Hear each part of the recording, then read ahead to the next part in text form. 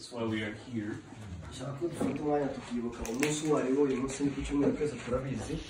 But this Sunday is traditionally what we call Palm Sunday.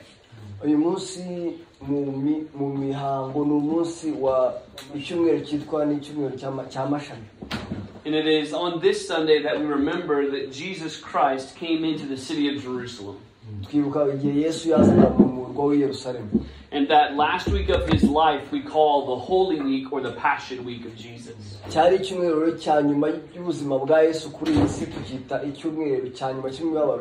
in just a few days' time we see the Israelites go from worshiping Jesus to wanting to kill Jesus.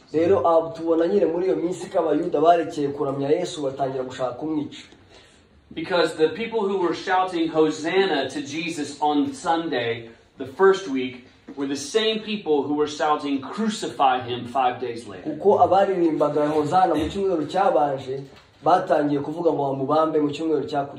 And in doing so, they demonstrated that they were not true disciples of Jesus. Because a true disciple is one who continually commits to Jesus. And next week, as we celebrate Easter, we celebrate the resurrection of Jesus Christ. Personally, I don't celebrate Easter as being greater than any other Sunday. And that may sound like heresy. But why are we here today? Why are we here on Sunday? Because Jesus resurrected from the grave on Sunday. And so every Sunday is a celebration of the resurrection. And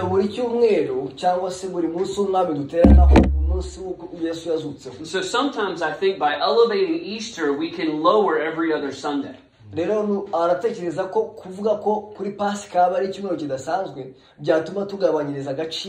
what we end up doing is saying Christianity is spent on very high moments instead of all of the time. And perhaps it's the same here, but in America, churches are packed on Easter. But the rest of the year, there is plenty of room for everyone. Because we as a culture have highlighted one day rather than a lifetime committed to Jesus. So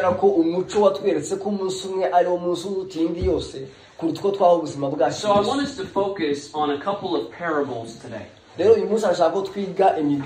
that demonstrate the necessity of always being ready for Jesus. Before we begin, let's have a word of prayer. Father, I thank you for our time together today. God, I praise you for the life of Jesus. Father, as we reflect today on his last week of his life here on earth prior to his crucifixion, I pray that your Spirit would draw us into relationship with you. God, that we would see dedication to Jesus as a necessity and mandatory for each moment of our lives and not simply certain days of the year. So God, I pray that you would help us as we study your word today, that your Spirit would guide and lead into the truth. And I pray these things in Jesus' name. Amen. Amen. So Jesus came into Jerusalem on Sunday. And on that Sunday, people laid their coats down and palm leaves on the road for the donkey to walk across.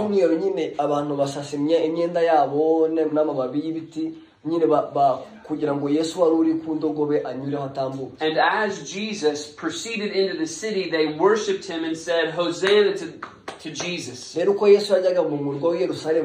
praising Jesus. And the religious leaders who were angry at Jesus said, tell these people to stop. And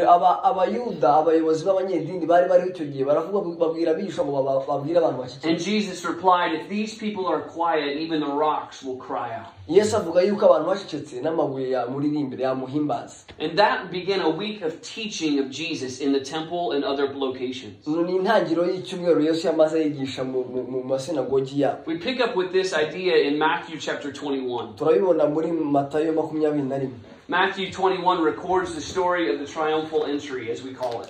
And much of the entire Gospel of John is dedicated to this 1 week of Jesus' life. But whereas many of the Gospels will kind of jump through Jesus' life, we see this 1 week laid out in in many verses. And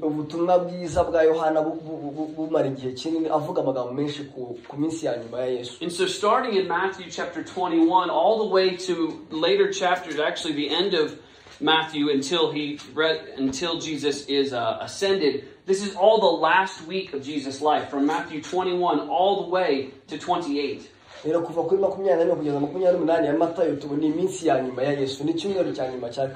And so today we're going to be looking at Matthew chapter 22 and Matthew chapter 25.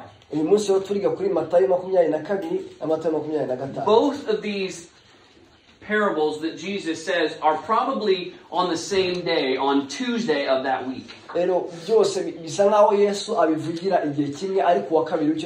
Jesus enters into the city on Sunday. We're today going to be discussing Tuesday of that week. And Jesus is crucified on Friday by tradition. And then he resurrects the following Sunday. So in the course of Jesus' teaching, he tells this parable from Matthew chapter 22 verses 1 through 14.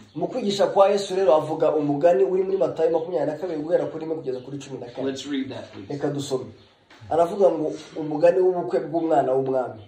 Yesu yongera kuvugana nabo abacira imigani ati ubwami bwo mwijuru bugereranywa n'umwami wacyujije ubukwe bw'umwana we arongora atuma abagaragu be guhamagara abatorewe gutaha ubukwe banga kuza arongera atuma abandi bagaragu ati mubwire abatowe muti dore niteguye amazimano amapfizi yanjye n'inka zibyibushye babibazi byose byiteguye muze mu bukwe maze abo ntibabyitaho barigendera umwe ajya mu gikingi cye undi ajya mu rutundo rwe abasigaye bafata abagaragu be barabashinyagurira barabica maze umwami ararakara agaba ingabo ze arimbura abo bicanyi atwika imidugudu yabo maze abwira abagaragu be ati ubukwe bwiteguwe ariko abari babutorewe ntibari babukwiriye nuko mujye mu nzira nyabagendwa abo mujye mu nzira abo muri buboneyo bose mubahamagare baze bataha ubukwe abo bagaragu barasohoka bajya mu nzira bateranya abo babonye bose ababi n'abeza inzu yo gucyurizamo y'ubukwe yuzura abasangwa umwami yinjiye kureba abasangwa abonamo umuntu utambaye umwenda w'ubukwe aramubaza ati mugenzi wanjye niki gitumye winjira hano utambaye umwenda w'ubukwe nawe arahura rwose maze umwami abwira abagaragu be ati nimubohe amaboko n'amaguru mumujugunye mu mwijima hanze niho bazarira bagakenyera amenyo kuko abatowe ari benshi ariko abatoranyijwe bakaba bake. Amen. Here we see this parable that Jesus told of a king who was giving a celebration feast. turabona uyu mugani Yesu yaciye w'umwami wacyuje ubukwe bw'umwana. And it wasn't just any celebration. Ntabwo byari ukwishima bisanzwe. It was a wedding feast. Bwari ubukwe. And not just any wedding feast. Nta nubwo bwari ubukwe busanzwe gusa. A feast for his son. Ahubwo ubukwe bw'umwana we. And the king invites the whole country to come to the wedding. Umwami atumira igihugu cyose ngo kize mu bukwe. This was standard in the ancient world. When a king would throw a banquet, he would send out invitations far and wide. And he would want everyone to come and celebrate with him. And the country would go through periods of celebration with everybody involved. And so we have this picture here of this king. As you know, parables typically represent something. ngo tubizi nyine umugani ugaragaza ikintu So this king is representing God the Father. rero uyu mwami aragaragaza cyangwa se ahagarariye And Imana he's prepared a wedding for his son Jesus. Imana yateguye ubukwe bw'umwana wayo Yesu. So he sends his servants out to bring those who have been invited. yohereza abagaragu kuzana ba bantu But look with me at bagenewe verse 3. reka dusome umurongo wa 3 baravuga ngo atuma abagaragu be guhamagara abatorewe gutaha ubukwe banga kuza. It says, those who were invited did not want to come. abantu batorewe gutaha ubukwe baranga kuza. See, God had invited the children of Israel to be in his family. Imana yari yatoreye Abisirayeli kuza mu muryango He wayo. invited them to come to the banquet. irabahamagara ngo baze mu birori But they didn't want to come. ariko banga kuza. And so look at verse 4. umurongo wa 4 ukavuga ngo arongera atuma abandi bagaragu ati mubwire abatowe muti dore niteguye amazimano amapfizi yanjye n'inka zanjye zibyibushye babibaza byose byiteguye muze mu bukwe. He sends out more servants to bring. Says, no, they need to come. Bring them. arababwira ngo mugende mubibutse mubabwire ko bakwiye kuza kubera ko byateguwe bakwiye kuza. In order to, and also to show them that he was serious, he told them, look, everything is ready. kugira ngo abagaragarize ko yari akomeje anababwira ko ibintu byateguwe bihari kugira ngo baze. It's not like he was saying, come, we're going to eat tomorrow. ntabwo yababwiye ngo muze tuzarya ejo. yabagaragarije He wasn't talking about 5 Rwandan minutes. ntabwo yavugaga iminota 5 yangiye. Right? The food was ready. byari bihari biteguye. They were to come and experience the joy of the banquet right now. yabahamagarira ngo baze bishimire uwo munezero He says he's already killed the animals. yari yisha amapfizi. The food is literally on the table. ibiryo birahari biteguye ku And meza. so you need to come right ukeneye now. kuza aka kanya. But look at verse 5. ariko umurongo wa 5 avuga ngo maze abo ntibabyitaho barigendera umwe ajya mu gikingi cye undi ajya mu rutundo rwe. So remember, he sent out his servants and said, those who are invited need to come.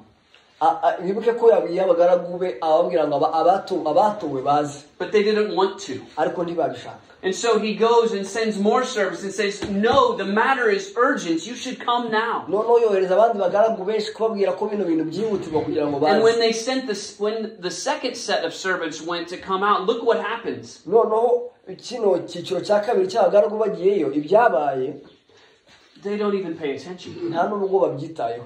One goes to the farm. umwe arajya mu gikingi cye. Another one goes to work at his undi akajya mu business. kazi ke. And as a result, they show complete indifference to the servants. biragaragaza yuko nyine nta n'umwe ubyitaye basuzugura abagaragu burundu. And let's continue on with how they treated the servants. noneho umurongo wa 6 urabanga abasigaye bafata abagaragu be barabashinyagurira barabica. So they grab the other people who don't ignore the slaves or servants are even angrier. noneho abandi batagiye batigendeye mu mirimo noneho barakaye kurushaho. So some people just ignore them.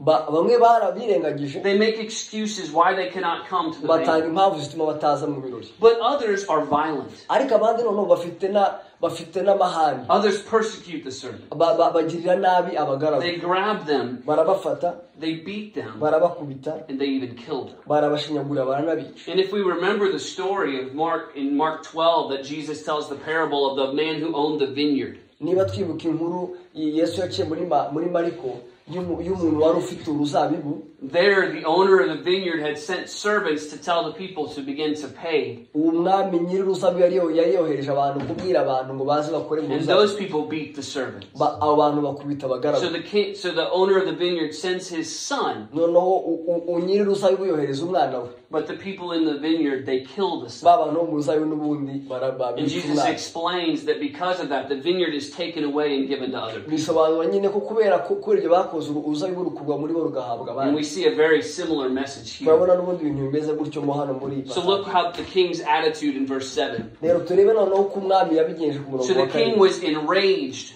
maze umwami ararakara. He sent out his soldiers and destroyed those murderers and burned down their city. agaba ingabo arimbura abo bicaye atwika umudugudu wabo. And his actions are just. ibikorwa icyo umwami yakoze cyari ikintu gikwiye koko bwari ubutabera bukwiye. If we're talking about the vineyard owner, just one passage earlier in Matthew chapter 21, muri Matayo 21 we see the same attitude. I said Mark 12, but we also have it here in Matthew 21. Matayo 21 He says in verses 33 through 40, he tells this in verse 40, he says, when the owner of the vineyard comes, what will he do to those farmers? Verse 41, he will completely destroy them and give his vineyard to other farmers. And so we see the same imagery here in chapter 22. That the king has invited special people to come to his wedding. But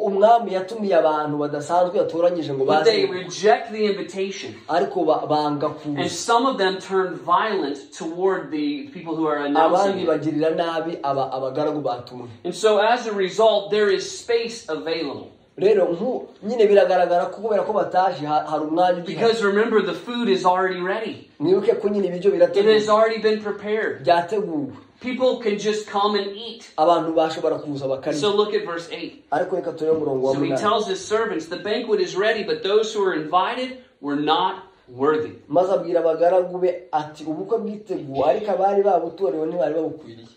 And as a result, the king does something drastic.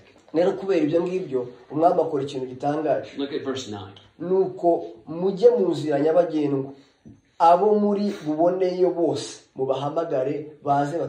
He tells them, go outside the city, where the roads connect. Go to Nyabugogo and find all the people waiting for buses. Right?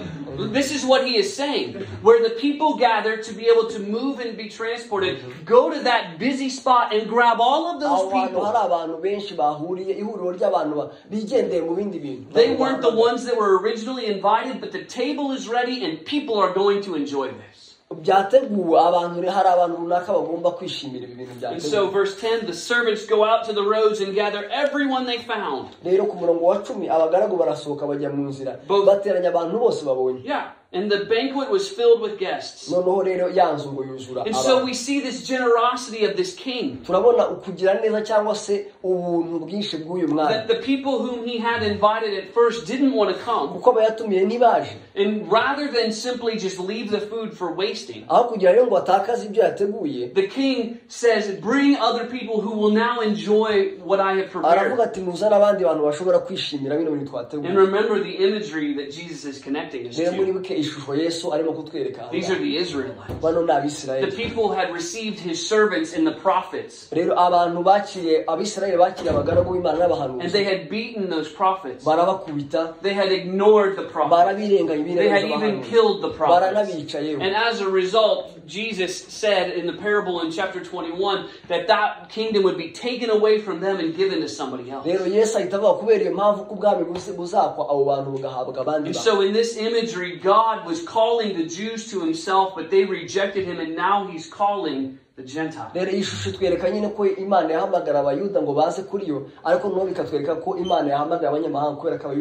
But let's read on and see more about this king. Let's read verse 11.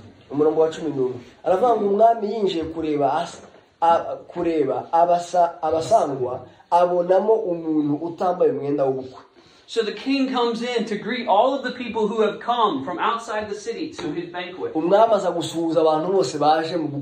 then when he comes, he sees a man who has come and clearly is not dressed for a wedding. And most people who study this passage explain that this king was the one who was helping people become dressed for the wedding. In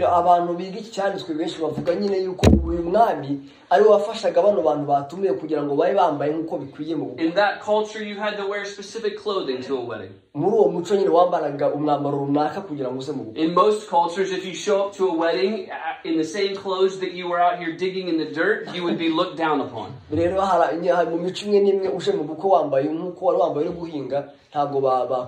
Right? That's not what we wear to a wedding. And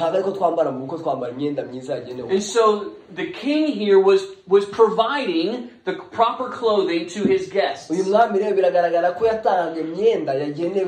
All of the people who were outside the city at the intersections, he brought them in. abantu bose bari bari hirya iyo ngiyo mu mihanda yabazanye mu And as he brought them in, he gave them the clothing they needed to wear to the wedding. abo bantu bose rero yazanye abaha imyambaro ibakwiye kugira ngo So he comes to this person who is not dressed for the none waza wedding. kuri uwo muntu asanga atambaye imyenda yo And there's probably only one explanation. bishobora ko hari ubusobanuro bumwe bw'ubusobanuro icyo kintu. This particular person had rejected the king's provision. Biragaragara ko hari ushobora kuba uyu muntu yaranze icyo umwami yatanze. This person had not decided to take what the king had offered. Uyu muntu ashobora kuba yarafashe umwanzuro wo kutemera icyo umwami ari So he thought that he could enter the wedding based upon his own apparel. yatekereje ko hari yakwinjira mu bukwe asa uko ashaka. And the king says to him in verse 12. Umwami rero aramubwira gute ku murongo wa 12 aramubaza ati mugenzi wanjye niki gitumye winjira hano utambaye umwenda w'ubukwe. First he refers to him as friend. Aramubwira mugenzi wanjye nk'inshuti. Because at the first invitation he was his friend. Kuko nawe atumira abantu uyu mwami uyu nawe yarari mu yatumira inshuti. The king was gracious to him. Yagiye amugiriye ubuntu nawe aramutumira. And the king continues to speak to him in this way. Umwami n'ubundi akomeza kumuvugisha muri ubu buryo. But when he says, how did you get in here without clothing? Ariko aramubaza niki gitumye winjira hano utambaye umwenda The man has no response. Ariko nta kintu yari afite cyo gusubiza. Because there was nothing he could say that could make it right. Nta kintu yari afite cyo gusubiza cyatuma ikosa rye. He had been offered the solution to his problem. Yahawe ibyari igisubizo cy'ikibazo yari afite. And he had rejected it. Ariko arabyanga. And so there was nothing he could say. Rero nta kindi kintu yari bwongere. Because he was responsible. Kubera ko niwe wari wabyikoreye. And so as a result, the king tells his servants to tie this man up by hand and foot. Rero umwami abwira abagaragu be ngo uyu muntu bamubohe amaguru n'amaboko. And he gets thrown out of the party into the darkness. Bamukure mu birori bamushugunye hanze mu. The Bible says that there will be weeping and gnashing of teeth. Rero aravuga ngo niho bazarira. We see this phrase multiple times in Jesus' parable. Iyi nteruro tuyibona ahantu henshi mu migani. This represents a grief that cannot be consoled. Bigaragaza nyine umubabaro udashobora gushira. There is nothing that can be done to calm this person's sorrow. Nta kintu cyazakorwa ngo agahinda k'uyu muntu gashire. And he says in verse 14, many are invited, but few are chosen. Ku murongo wa 14 avuga ngo abatowe ni benshi ariko abatoranyijwe. We could study verse 14 for a long time, but that's not the point. That's not the point of the passage. Ariko se dushaka kwiga uyu munsi. The point of the passage is this person who has come to the wedding unprepared. Iki intego y'uyu mugani no kutwereka uyu muntu waje mu bukwe atiteguye.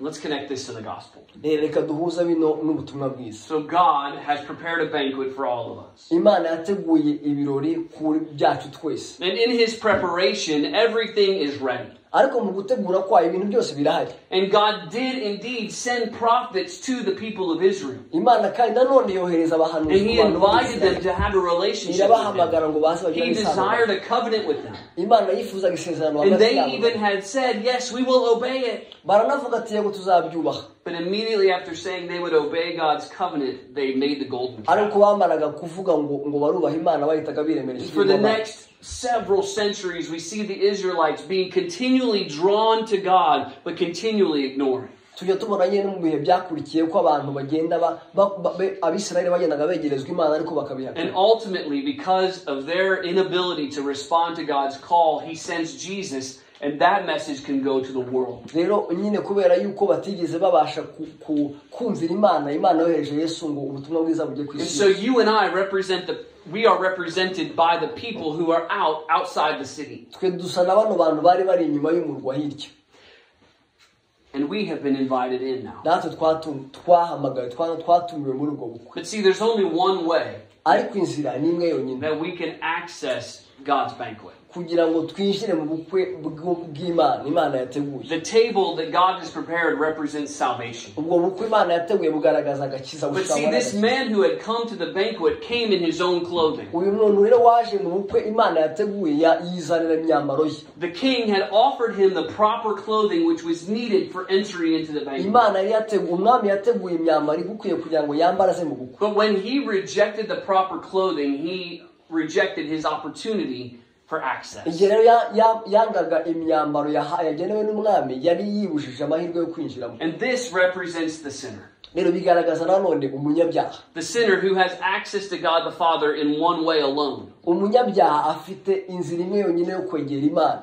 This is through the righteousness of Jesus. ni ukunyura mu gukiranuka kwa Kristo. In Romans 3 verses 21 through 26, we have this picture of the propitiation that Jesus offers us. Abaroma 3:21-25 tubona nyine uburyo Imana igaragaza impongano yayo ariyo Kristo yahaye abantu. That Jesus takes our place. Kuko Yesu afata umwanya wacu. That Jesus stands where we deserve God's wrath and takes that wrath for us. Kuko Yesu ahagara mu mwanya wacu twari dukwiye umujinya w'Imana akaba ari ufata mu And cyimbo cyacu. because of that sacrifice, he covers our sin. Kubera icyo gitambo Yesu atwikira And ibyaha he byacu. clothes us with his righteousness. Akatwambika gukiranuka kwiwe. And Jesus' righteousness, which we receive in salvation, is the only way to have access to God. Uko gukiranuka rero kwa Yesu duhabwa mu gakiza niyo nzira yonyine yo kugera ku Mana. But see, this man who entered into the banquet did not have the proper Ariko clothes. uyu muntu waje mu bukwe nta mwambaro afite, yaje uko ashaka. And so the person who comes to Jesus with his own righteousness will be tossed out into outer darkness. Rero umuntu uza kuri Yesu yambaye gukiranuka kwe azazirikwa nk'uyu mugabo ajugunywe mu mwijima. And so we've been looking at, for the last few weeks, we've been looking at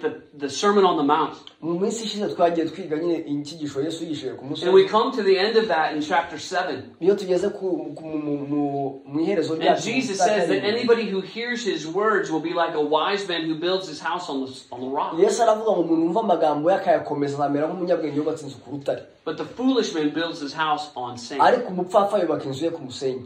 And so when we think of our own Christian lives, Iyo dutekereje ubuzima bwacu bwa the Kristo, things that Jesus had said in Matthew 7 have to represent us. ibintu Yesu yari yavuze muri Matayo 7 bigomba kutugaragaza. When Jesus says the person who hears these words, he's referring to everything he has just preached. Rero Yesu yavuze ngo umuntu wumva aya magambo yavugaga aya magambo yose yari yigisha. And one of the things that Jesus has just said in Matthew 7 is that not everyone who says to me, Lord, will enter the kingdom.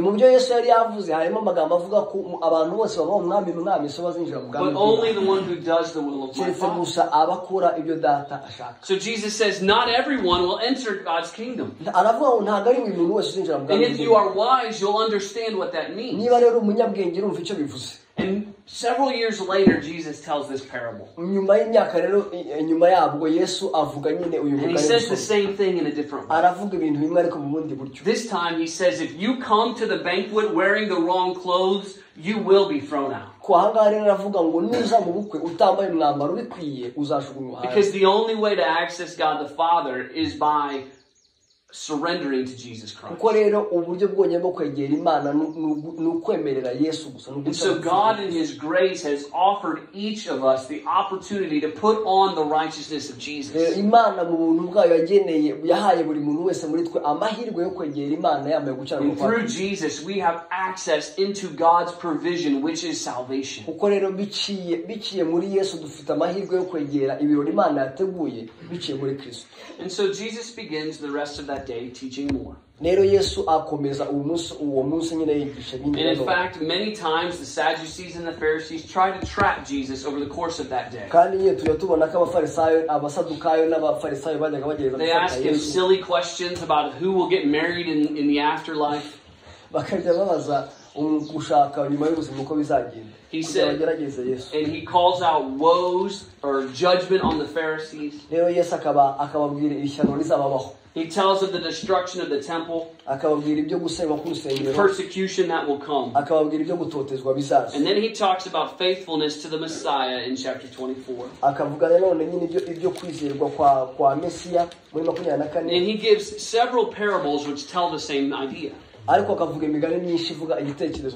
Starting in verse 36. He begins to talk about no one knowing when Jesus will return. And he talks to them about we have to be faithful like a servant who does not know when his master is coming back. And so he tells another parable talking about being ready for the return. And I want to help us connect these two parables.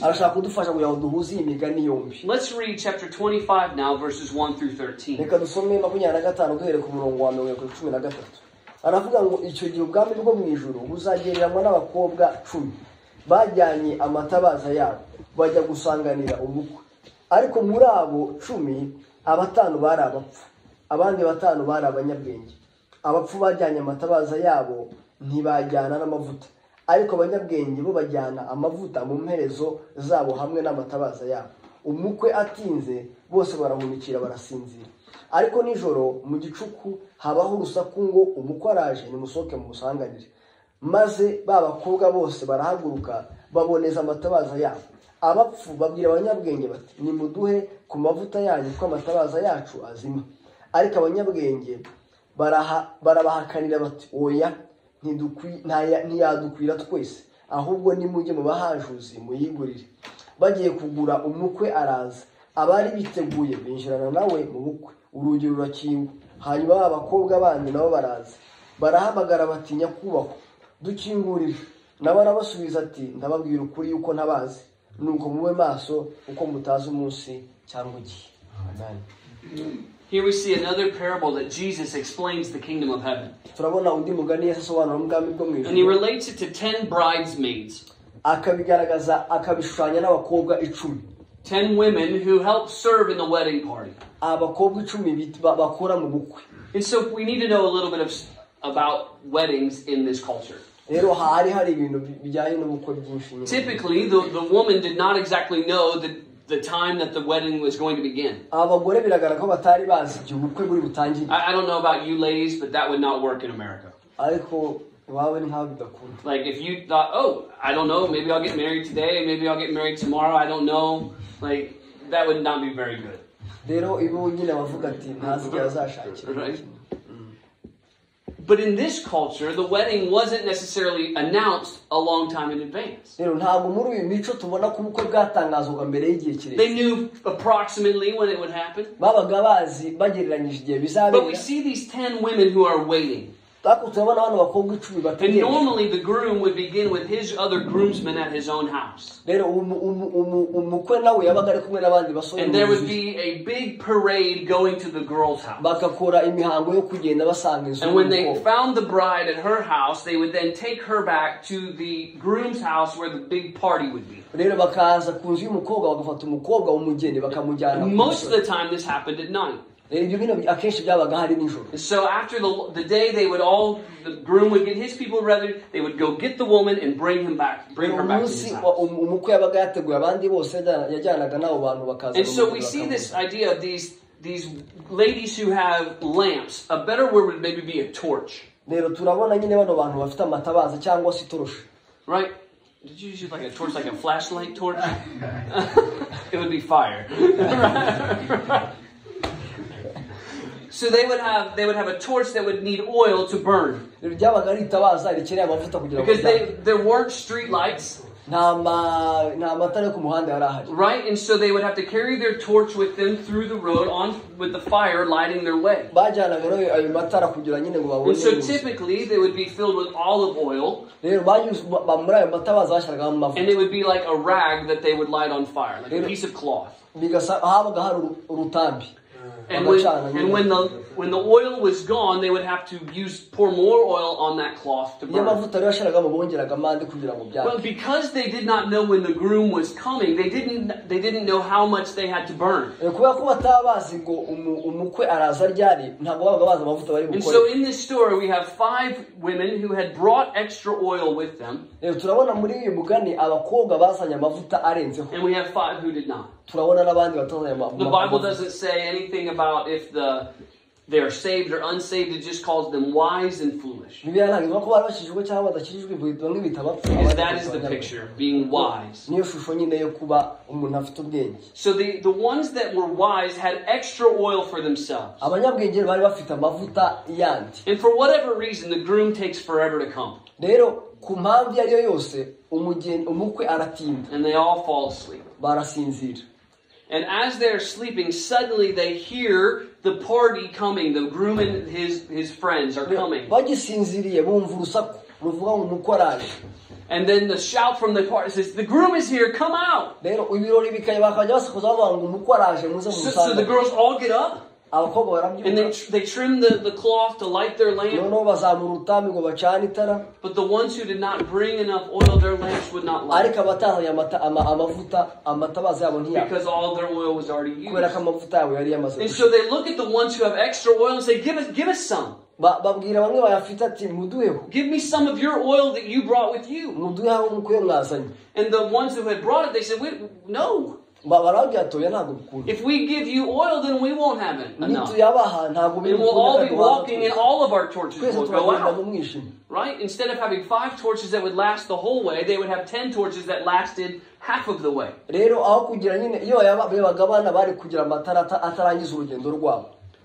And so they tell them, like, this is not our fault.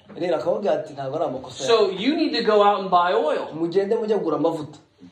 But nothing's open. This is the middle of the night.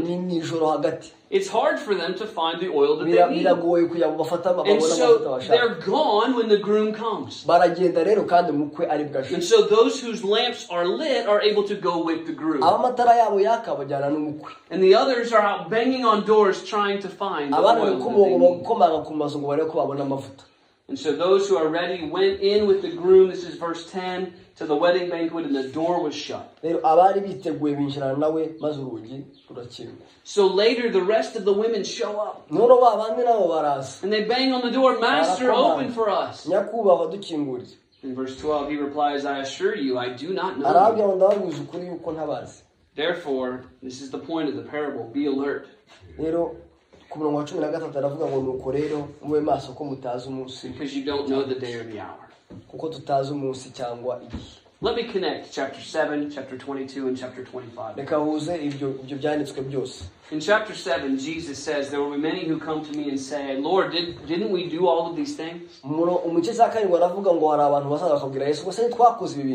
And he will say, I don't know you. Depart from me. He says, the only ones that I know are the ones who do my will. And the will of God, if we look at John chapter 6, these are the works that God wants, is that we believe in Jesus. And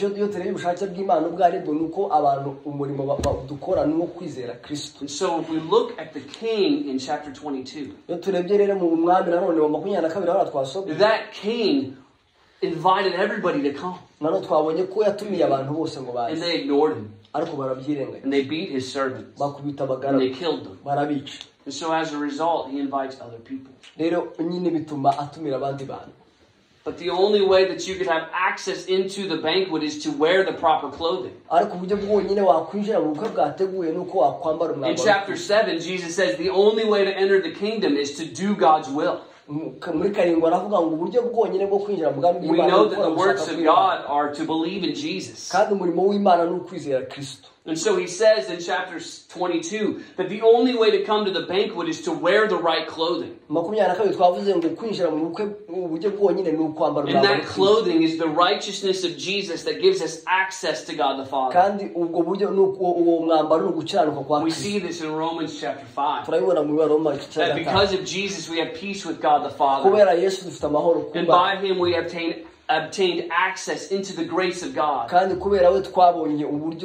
we see in Hebrews chapter 6 that Jesus has entered the presence of God as a forerunner on our behalf. And so in this parable of 22, we see that the only way to truly be welcomed into the presence of God is to have the right clothing. But we see from the Old Testament that all of our own righteousness is as a polluted or filthy garment.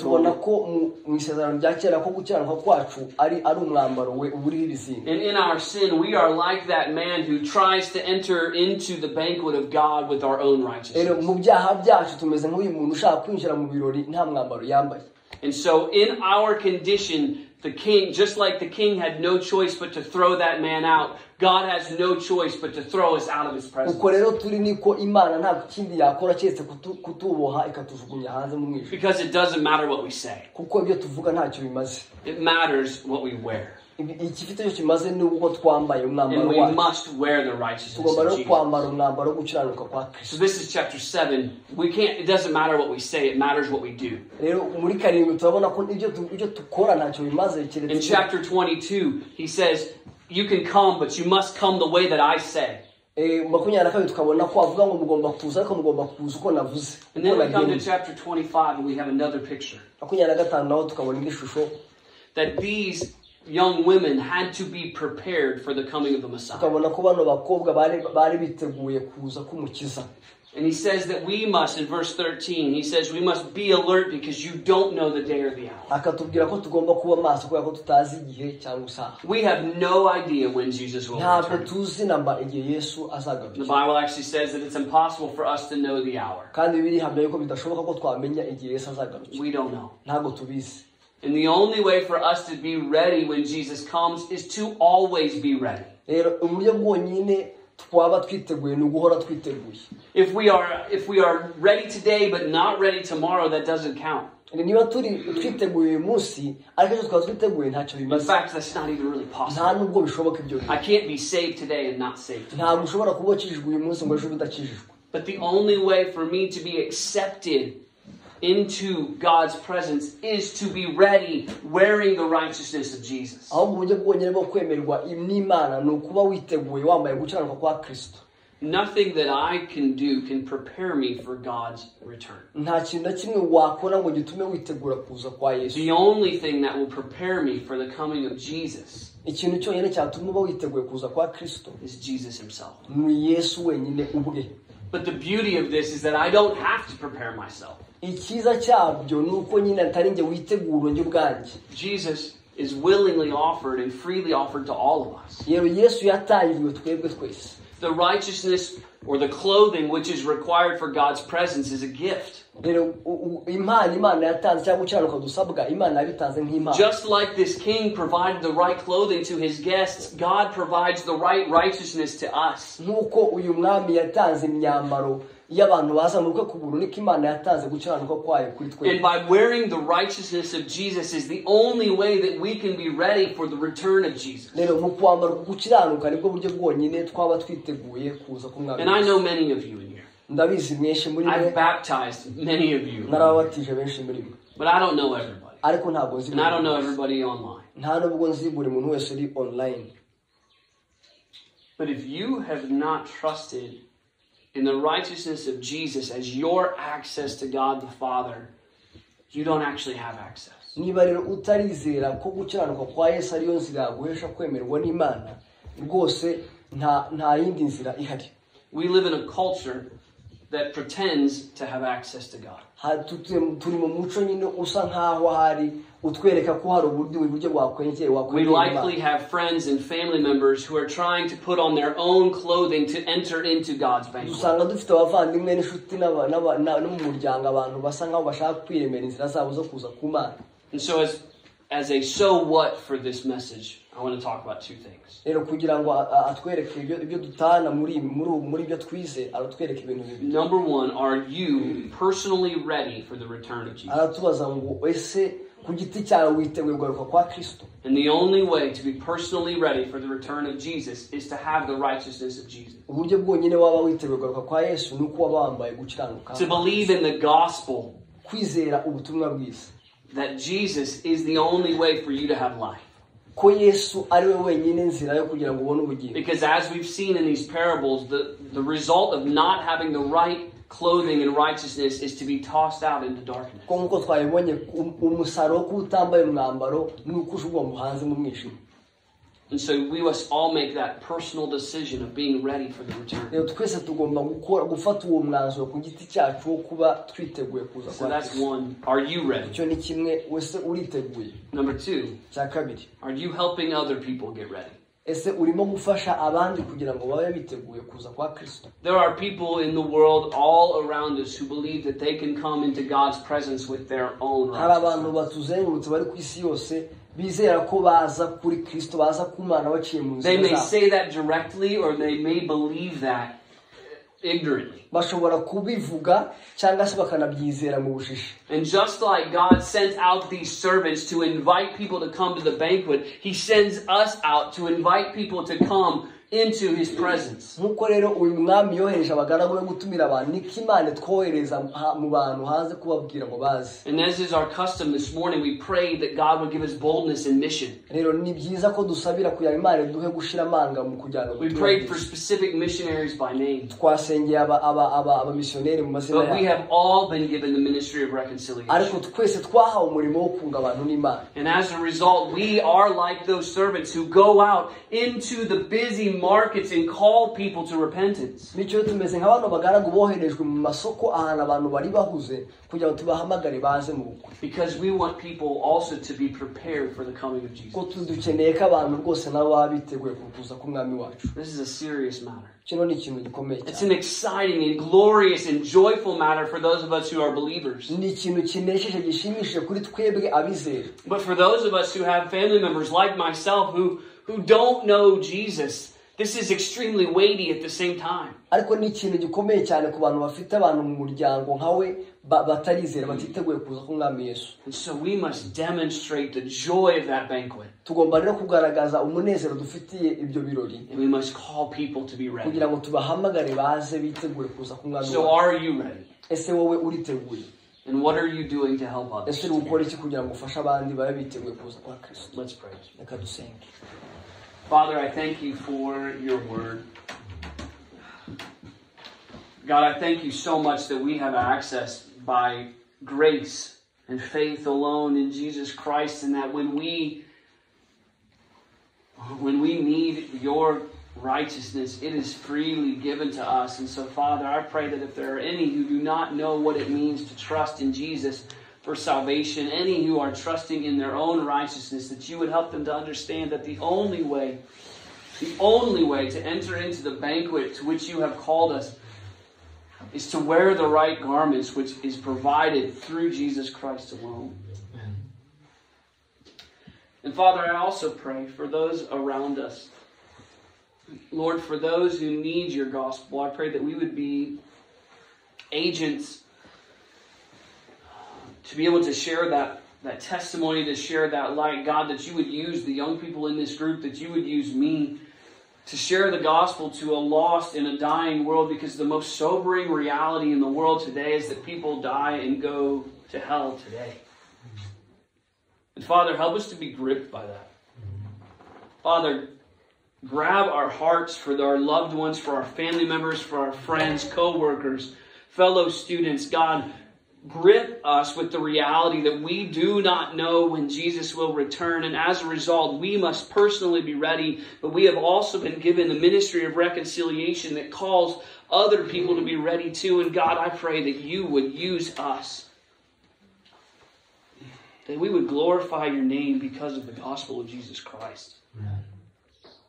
Father, that you would make much of your own kingdom here in Rwanda and across Africa and across the world, that we would see more people come and be seated at the banquet which you have prepared, and that the food is ready and the gospel is in front of them, and they simply need to respond. And so, God, I pray for us as we share your word to call people to repentance. But God, I pray most of all for us who are hearing my voice today to respond to the gospel. And if we have, God, I pray that we would rejoice in that. Father, thank you for our time together with you today. Thank you for our time of fellowship. Lord, I pray that your word would influence us and impact us throughout this week as we consider the sacrifice that you have made to purchase our redemption on the cross. God, I pray that we would rejoice in Jesus, that we would rejoice in your suffering, because you understood the joy that was before you, and you endured the cross, despised the shame, and now are seated at the right hand of the throne of God, and we await your return. So, Father, we thank you for that. And Jesus, we love you for that, because you first loved us. So, God, I pray that we would point people to the cross of Jesus this week, and that you would help us to be ready for your return. In Jesus' name I pray. Amen.